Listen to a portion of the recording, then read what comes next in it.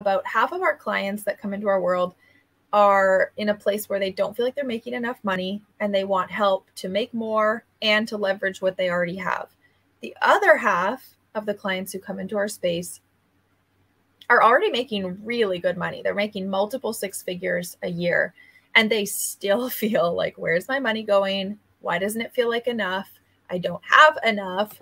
And it's the same story, but just with a different number in the bank account. So today's episode is all about giving you a short and sweet, actionable step or three-step process, actually, to gaining control of your money, regardless of which one of those categories that you fall into.